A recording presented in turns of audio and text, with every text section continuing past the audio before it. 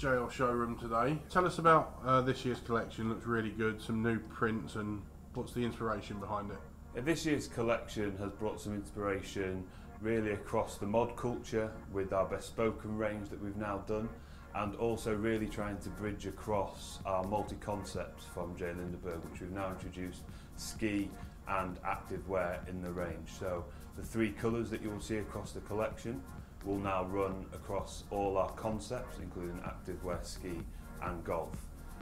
We've now got a new designer on board as well called Ali, and Ali has introduced a lot of new prints and really bringing back that bridging of fashion and function across J. Lindeberg with the prints that are now available in this collection.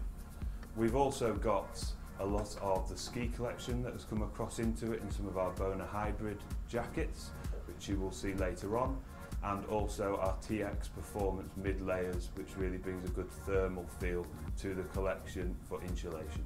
What we bought from different ranges across our three concepts are our outerwear. That is the main part with the technology, the 2.5 ply technology that is now in our outerwear for coming across from golf, which is our swing jackets.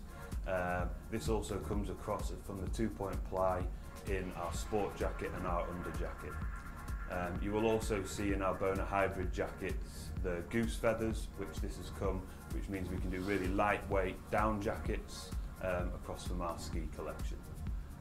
Bringing in active wear, you will see more of the colours that come across in some of our wind jackets. You've got the electric blue, you've also got the green intense, which comes across from the golf collection, and some of the cycling wear. You'll see the bridge that has always been well renowned on our golfing products, now on the back of our cycling tops. The history of J. Lindeberg comes from back in 1996 with Johan Lindeberg, who was the founder of the brand. Since then, it's kind of evolved into a multi-concept brand from men's fashion, ladies' fashion, ski, active wear and golf, with golf still really being the heritage behind where the brand began. It's a Scandinavian brand, and we really like to bring that Scandinavian feel, including the fits to it and the